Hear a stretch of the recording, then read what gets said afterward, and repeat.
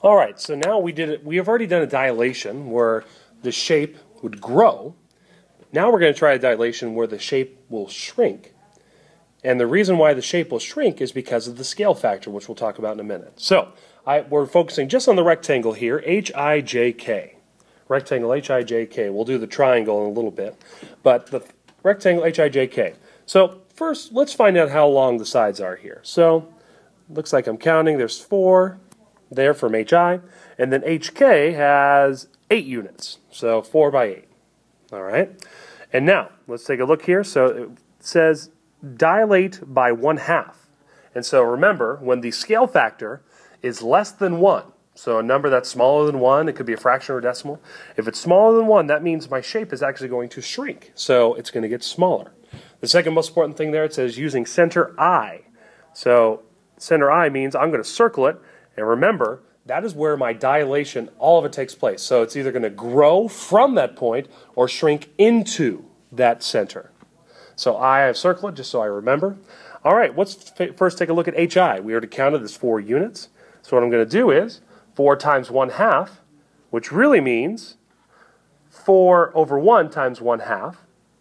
Or you can look at it as 4 divided by 2 if you like.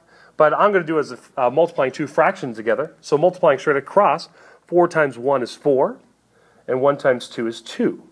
And of course we can reduce that fraction, 4 over 2, which becomes 2. So then from my center, rather than going 4 units to H, I'm only going to go 2 units towards H.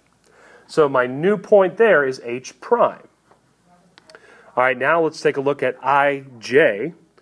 But wait, we don't know how long IJ is. Just kidding. We know that rectangles, the lengths are the same on both sides and the widths are the same on both sides. So HK is 8, that means IJ is 8. All right, so now we know it's 8, so we multiply 8 times our scale factor, which is 1/2. And again, we run into that situation where we have a whole number times a fraction, so we put the invisible 1 under 8. You can also think of it as 8 divided by 2.